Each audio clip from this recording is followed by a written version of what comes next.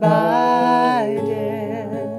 I will be still, whate'er he does, and follow where he guideth.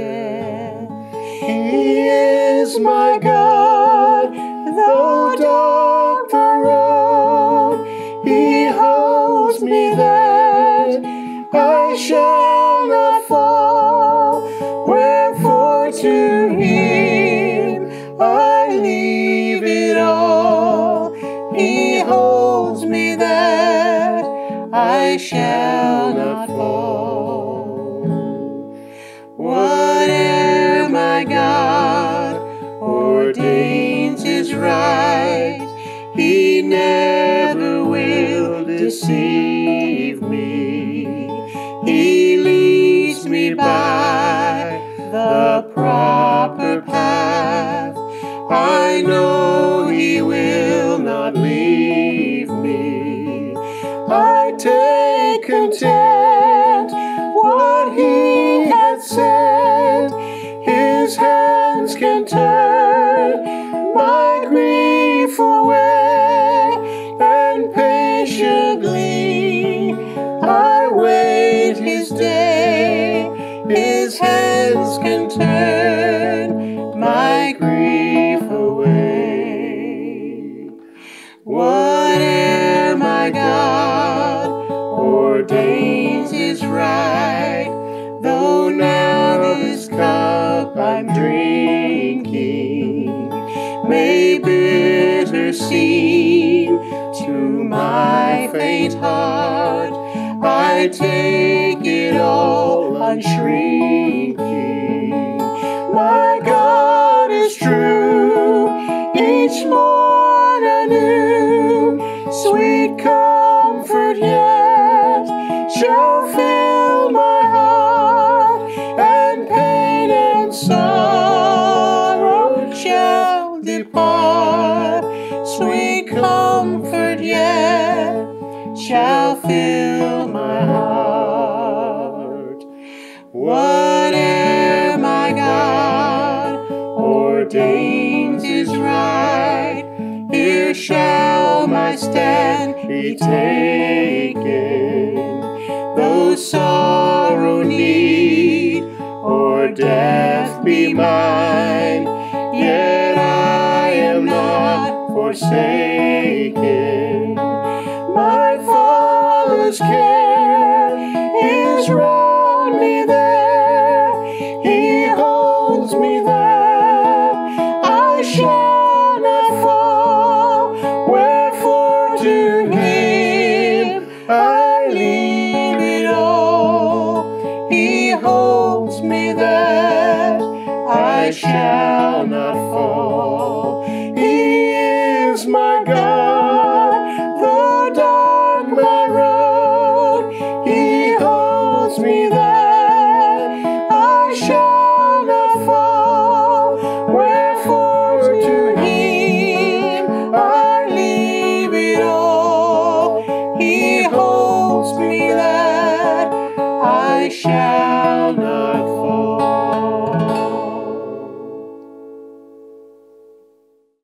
Seldom do we need comfort more than when a loved one dies. And so my question was, in preparing for this, is how do we do that? Where do we find comfort when hearts are breaking? When someone who was so precious to his friends and family, loved ones, is gone from us, what could possibly make that okay? And I believe I have the answer from the Word of God. I'll tell you this. If you could see Mark right now, if you could see him right now, where he is, what he's doing, and who he's with, you'd be absolutely fine with him not being here. Absolutely fine. You'd still miss him, but you'd be happy. You'd be so happy for him.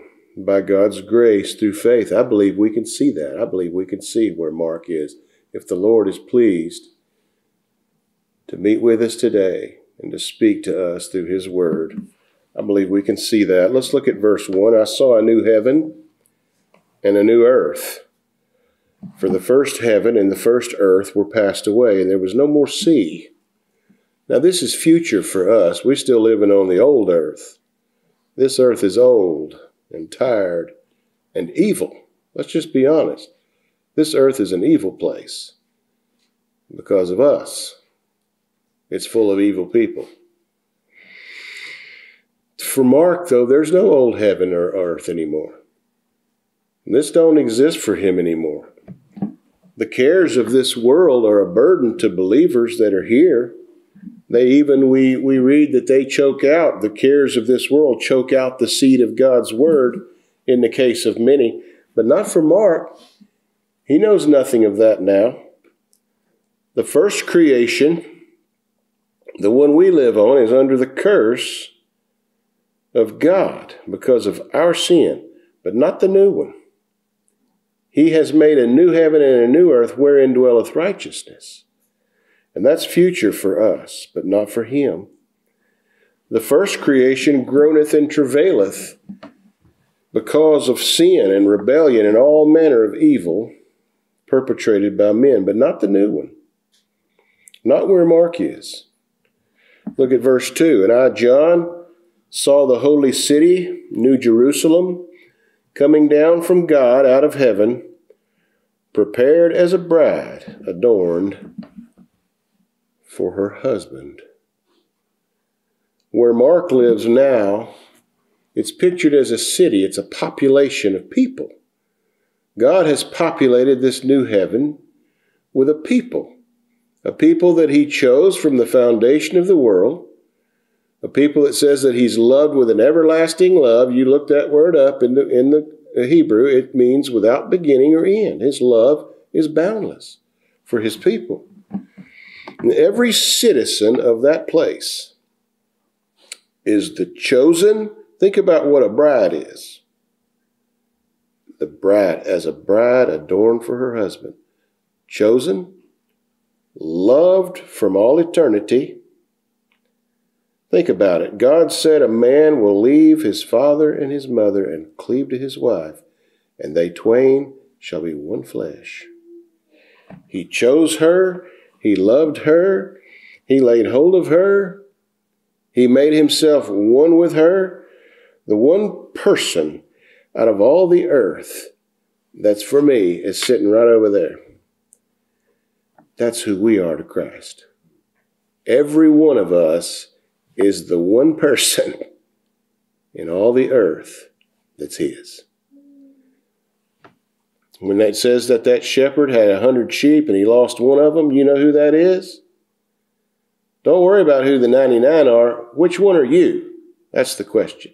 Every one of his people are that one sheep. Every one of his people are his bride, chosen, loved, joined unto. All of God's sheep are that one lost one that he went and found and laid on his shoulder and brought home rejoicing, saying, "Come and rejoice with me. I found my sheep which was lost."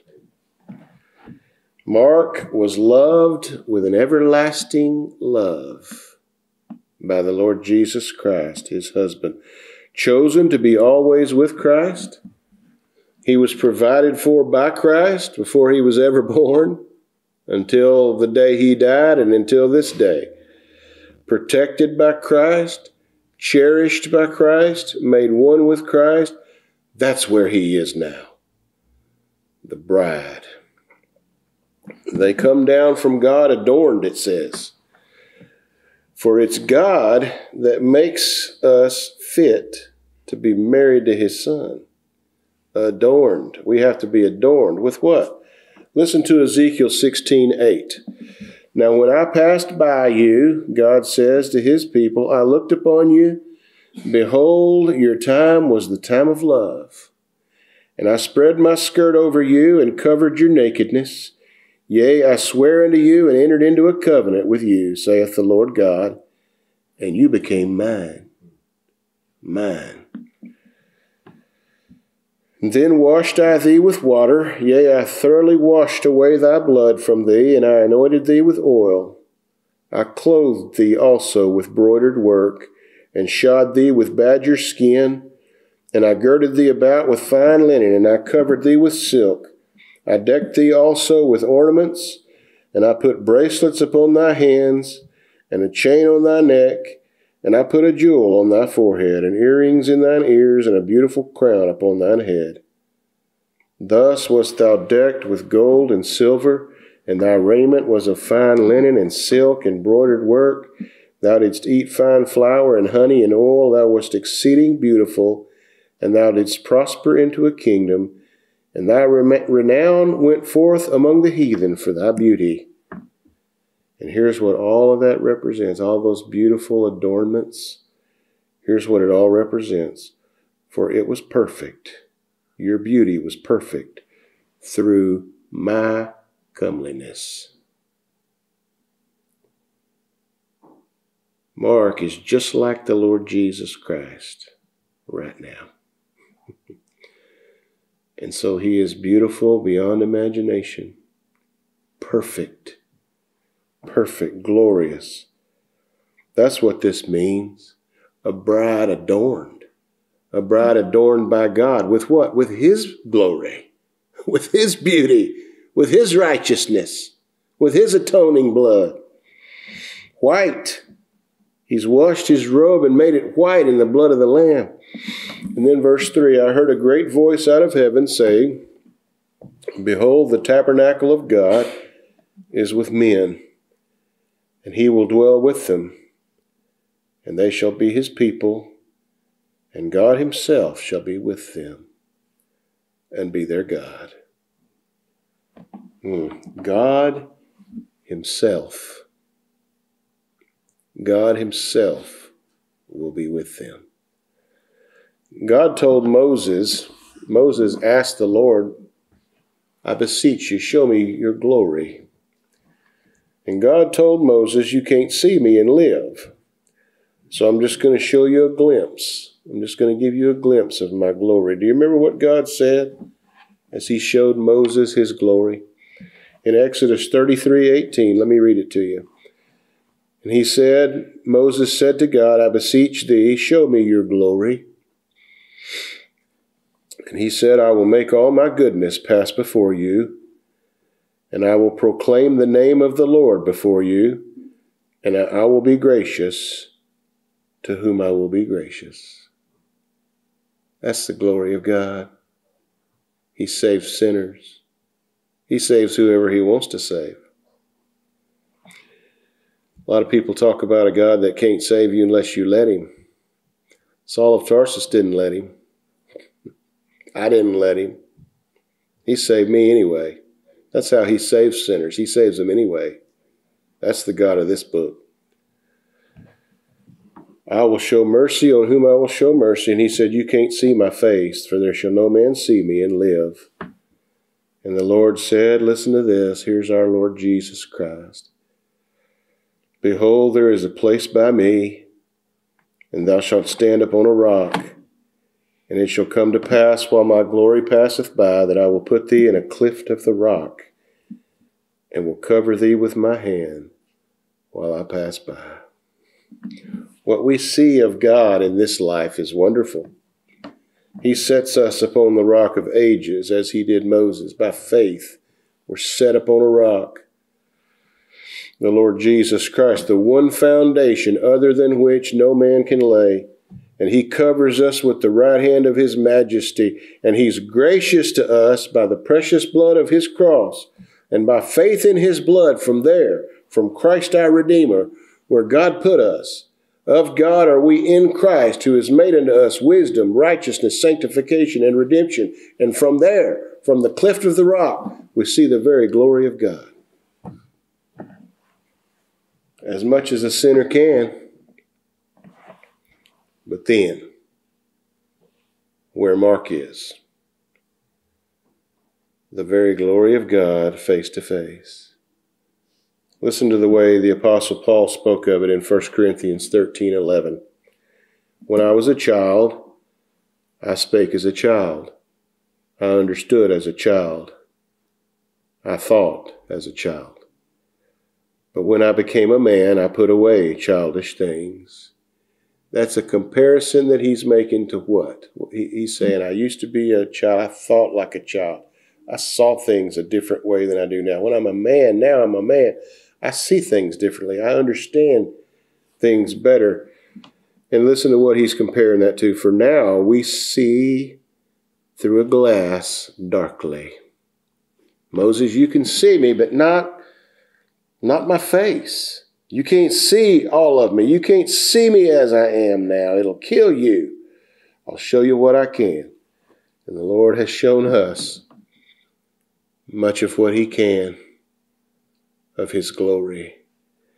Now we see through a glass darkly, but then face to face. That's where Mark is. Bless God, that's where Mark is.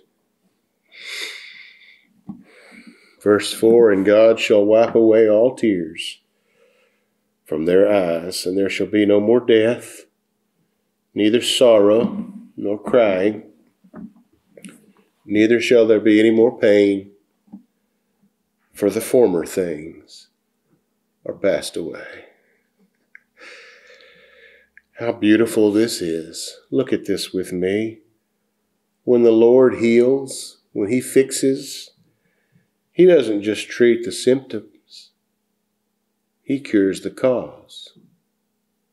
He doesn't just wipe tears away. He wipes death away. He doesn't just wipe the tears away. He wipes sorrow away. I could wipe your tears right now from your face. That'd be a tender gesture of love. It might mean something to you, but I can't wipe away the reason you're crying. But he does. He does.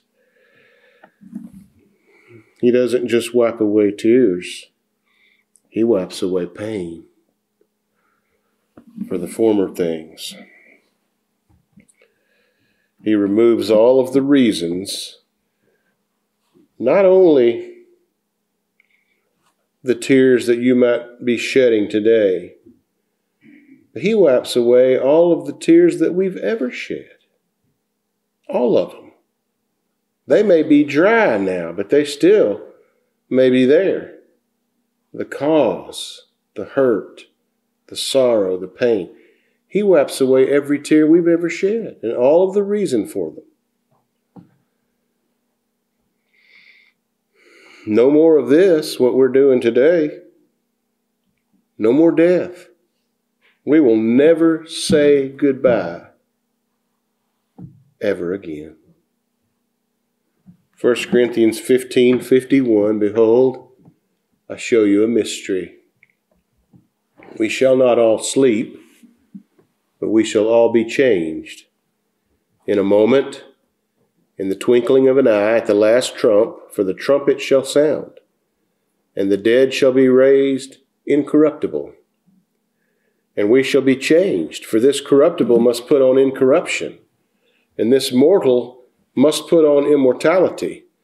So when this corruptible shall have put on incorruption, and this mortal shall have put on immortality, then shall be brought to pass the saying that is written, death is swallowed up in victory. No more death. O death, where is thy sting?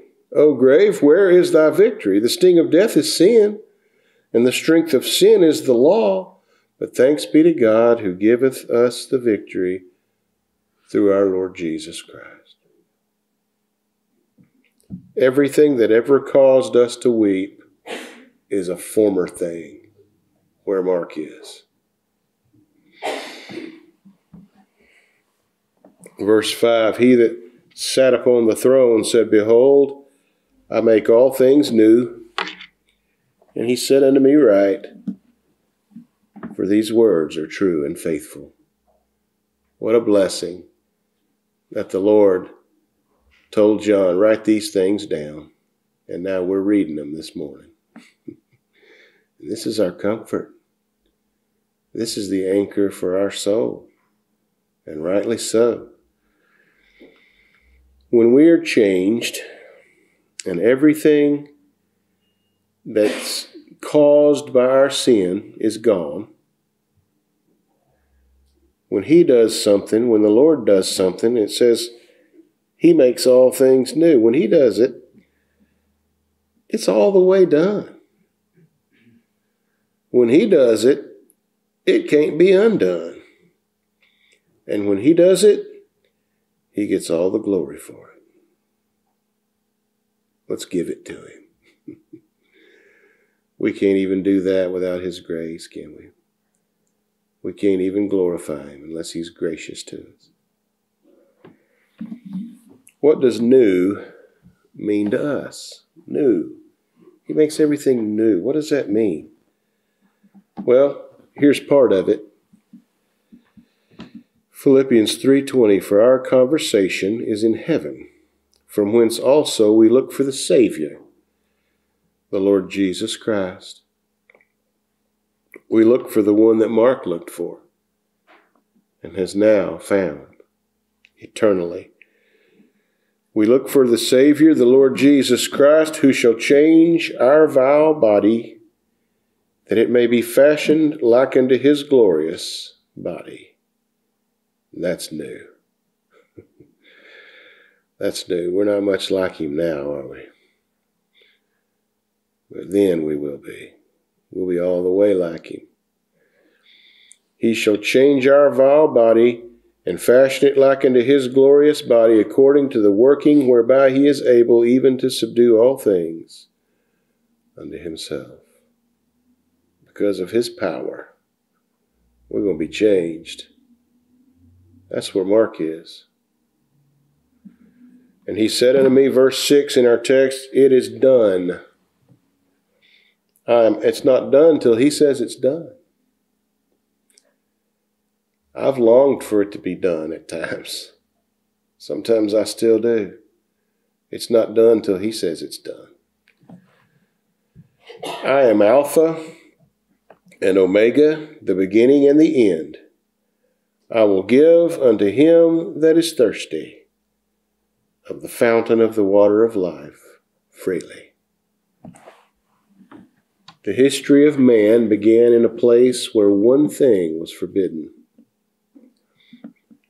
Something we didn't need, and yet we took it because we were sin waiting to happen.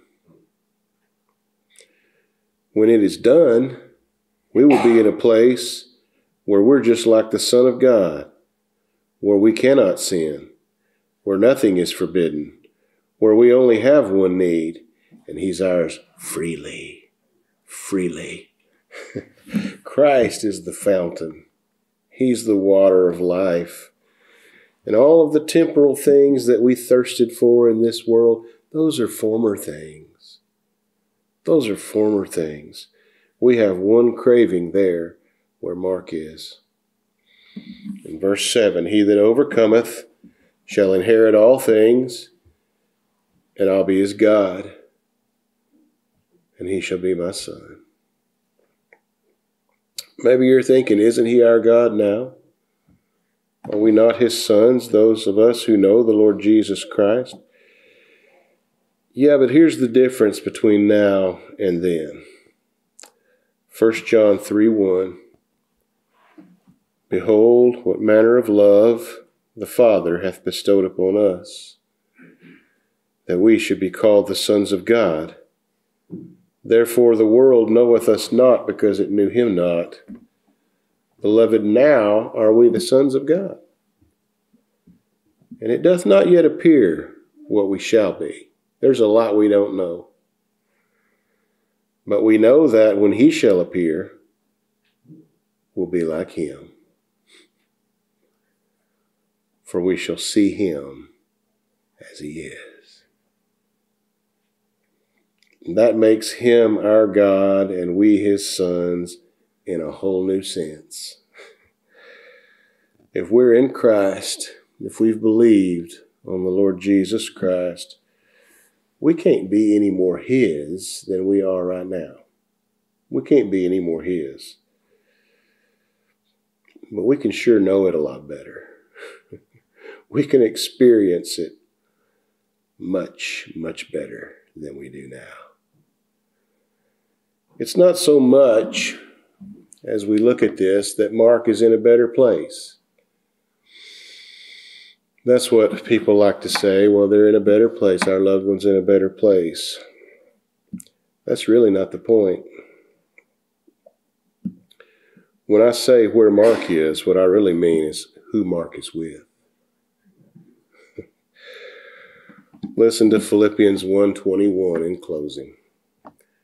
For me to live right now is Christ. Is that honestly true of you? For me to live is Christ, and to die is gain. Well, preacher, you say Christ is so wonderful. If what we're doing now is Christ, then how does it get better than that? More Christ.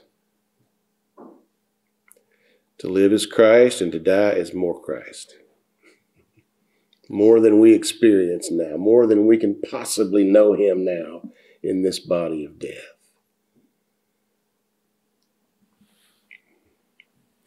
For me to live is Christ, and to die is gain. But if I live in the flesh, this is the fruit of my labor. Yet what I shall choose, I don't know. For I am in a strait betwixt two, having a desire to depart and to be with Christ. That's where Mark is. He's not in a better place. It's not about that. He's with Christ, which is far better. Amen. May God bless us today as we worship him on this occasion, and thank him for the time that we did have with our brother, and look forward to when we'll be with him and there won't be any time. All right, come on up.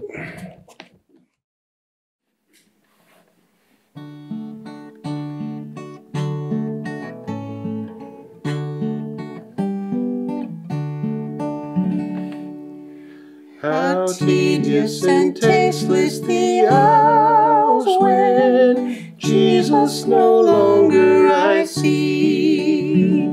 Sweet prospects, sweet birds, and sweet flowers have all lost their sweetness to me.